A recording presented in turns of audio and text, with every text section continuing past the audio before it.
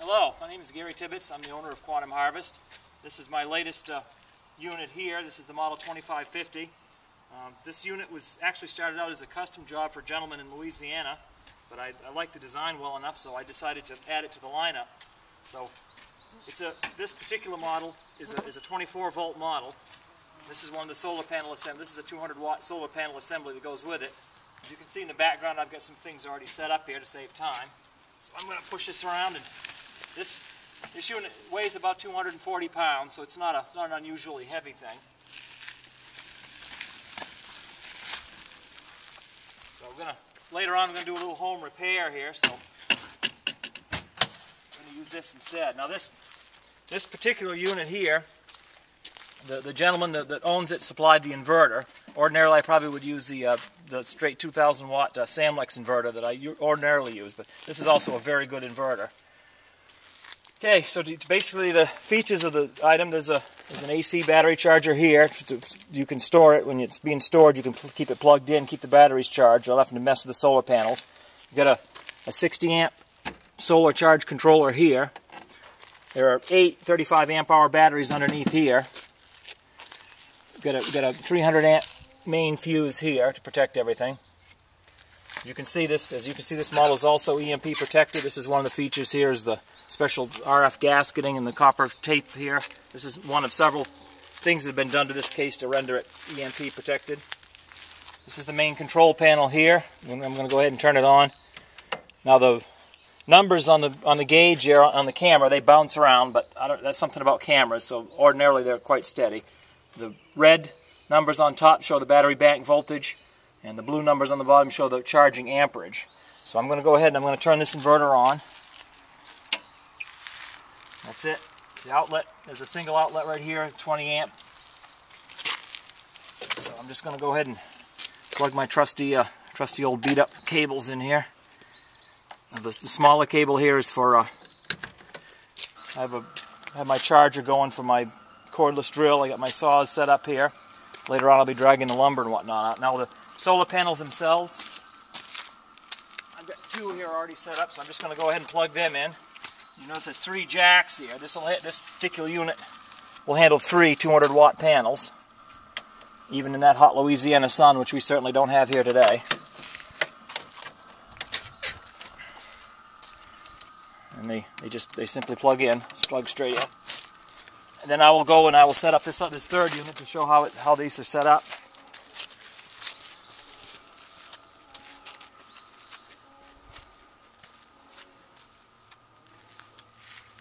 And we make 2 different versions of this. This particular unit is a double panel 200 watt. We also make a 3-panel 300 watt, but this particular one being 24 volt requires the 2 wired together to make 24 volts. So you just lock the wheels down, you bring it over to wherever you're going to set it up.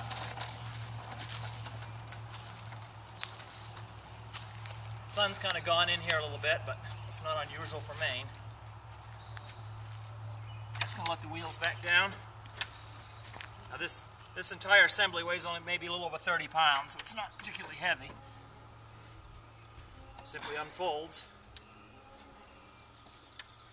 And there are struts on the back that hold it up. You kind of angle it into the sun there by eye about as best you can.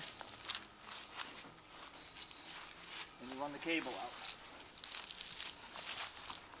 You can see I'm running the cables out behind everything here so I don't trip over them while I'm working.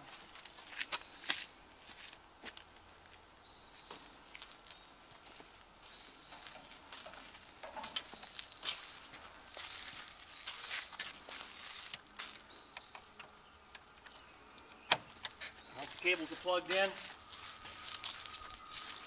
and there's a breaker here that keeps them, because you never want to plug solar panels into a charge controller until the charge controller is connected to the batteries. And you can see this one is, you probably can't see it too well in the light, but there's a green power LED that's on and the battery light's flashing, so it indicates that that's plugged in.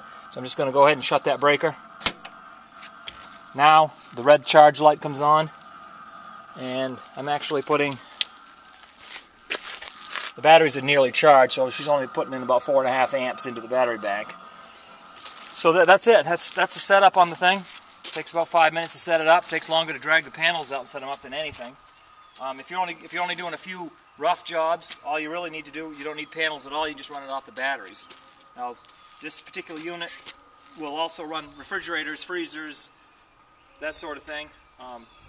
Obviously computers, lights, televisions, anything like that. But it's just, this type of inverter is a true sine wave inverter. It's really good at running refrigerators and anything with a motor in it. Also my saws and stuff here. I